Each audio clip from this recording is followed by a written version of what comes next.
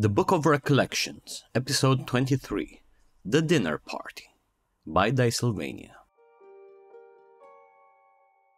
The Book of Recollections, Episode 23, The Dinner Party, by Dicesylvania. Well, you'd think the drama would be too much by now, but here you are, back, craving for some more. Rest assured, it is my duty as the Book of Recollections to provide. And provide I shall. The scene is set within the midnight chapel, with a barely dressed Keith kneeling down in front of a clear pool of water. She looked exhausted, lost, purposeless, asking none other than Lunai to help guide her path. The pool water started lightly trembling as an image started to form, and Keith recognized Genevieve holding Leo's unconscious and seizing body next to a body of water. All the while, another figure, bearing an uncanny resemblance to Jen, but looking far more feral with her wild red silvery hair in the wind, was towering over them with an almost famished look on her face. And in the distance, two other figures were slowly approaching the scene. Overtaken by a sense of dread, Keith frustratingly called for Lunai to help her find this place and help Jen and Leo. For a brief moment, a vision of the moon astral appeared, begging Keith to protect the three children blessed by her, but before the half-elf had any chance to protest, Lunai pushed her into the pool of water, which transported her directly in the middle of the scene she previously witnessed. The moment Keith emerged, drenched in water and gasping for air, the bard, who revealed himself as Lysander Lyricus, started playing what seemed like a profession of love, not quite knowing which of the three women he was supposed to look at.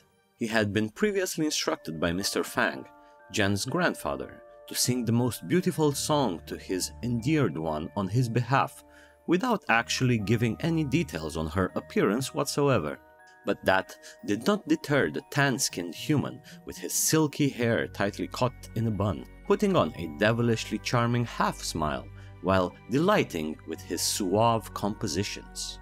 At the same time, Jen was desperately trying to bring Leo back to consciousness while under constant pressure from her grandmother, Eleanor, to hand over the gift she was supposed to retrieve. Jen pushed back while gently submerging Leo's body into the water. The Chancellor stopped seizing and slowly started to come to when he locked eyes with an incredibly puzzled Keith. Feeling the constant push from Eleanor, Jen summoned a pocket dimension high up in the air, using a sturdy rope to climb up while dragging Leo's barely conscious body. Keith tried to follow, but her drenched self made it impossible to ascend, constantly slipping and falling into the water. Lysander offered his assistance to the half-elf, not without proclamations of his admiration and constant compliments towards her. Naturally, Keith's wit and banter came into play, but it did nothing to deter the bard, enticing him even more so. While Keith explained the situation to Lysander in the pocket dimension, Jen was expressing her concerns to Leo about her grandmother's heart, fearing it might make Eleanor too powerful. Leo's eyes turned purple in his attempt to discover the secrets of the heart, and found that it possessed an ancient cold power somehow related to Obscura, and it was bound to Eleanor. Although Leo advised caution and a strong will, Jen decided to merge with the heart herself, while asking her dear friend to keep her in check and bring her to her senses should she go off the rails. Outside, the tension was palpable both between Keith and Lysander, and between the two of them and Jen's grandparents, who did nothing but stare with eerie smiles on their faces. Leo's head appeared from the pocket, summoning Keith and Lysander to join them. Keith begrudgingly hops on the bard's back, who ascends almost effortlessly. Inside, Leo requested assistance to perform open-heart surgery on Jen, trying to replace her own heart with the one of her grandmother. For a while, things seemed to go according to plan, Leo succeeding in carefully replacing each artery he cut into almost instantly. But as he tried to sew the last piece, Jen stopped breathing. The new heart ceased pumping, and an artery snapped, forcing Leo to swiftly reattach her original heart to bring her back to life. After the failed attempts to merge with the heart, even with Jen receiving Obscura's help in the form of a vision, the party decided to go to talk to Eleanor and Mr. Fang, who were patiently waiting for them outside. The grandparents convinced them to join their coven party within the Blood Moon Castle, and Eleanor extended her hand above the pool of water.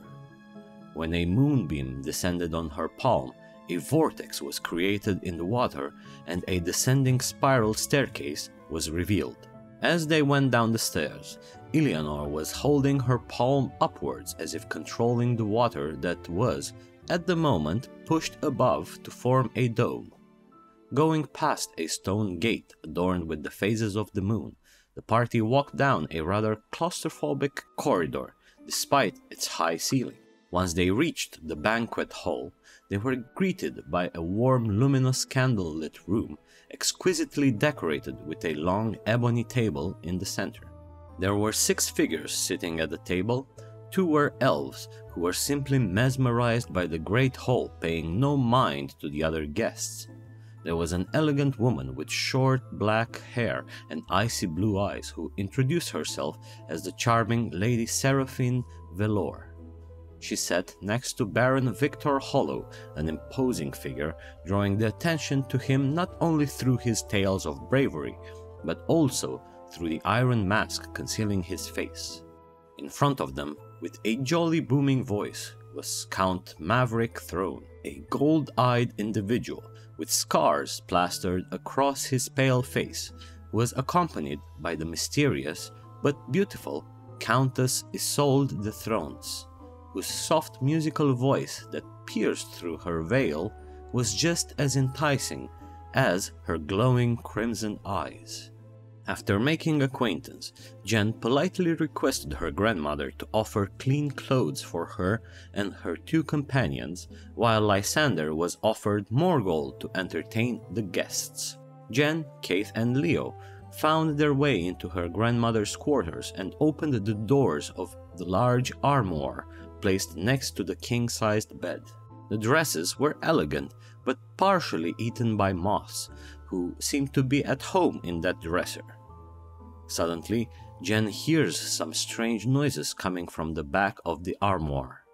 She spots a humanoid-looking moth staring at them and slowly approaching them. At that point, Jen quickly grabs whatever was closest and shuts the door of the closet. The girls put on the dresses, while Leo was stuck with a feminine pants suit. He looked in a mirror to arrange himself, but noticed 2 shimmering eyes and a mouth that immediately started spewing insults and mean comments at them. Naturally, Keith joined in to counter the mirror, who, at times, seemed almost at a loss for words. Jen approached a different strategy when hearing that the mirror was adoring Eleanor. Jen tried to extract whatever secrets she could out of the mirror, but was abruptly interrupted by Eleanor, who escorted them back to the ballroom, not without pressing Jen to give her the heart. Back to the party hall, the room was filled with Lysander's chants, Lady Seraphine's riddles, and Count Maverick's tales of bravery. It was Lysander's turn to freshen up, so he went in search of a bathroom. While disrobing and taking a well-earned bath, he notices a dark blob in one of the baskets, which, after poking it with his sword, turned out to be a black cat that would occasionally shout, "I am darkness," with plenty of enthusiasm. The cat seemed hungry, so Lysander fed it a few of his rations. The cat proceeded to jump into his backpack, eating all of his clothes and a few other items until it was full.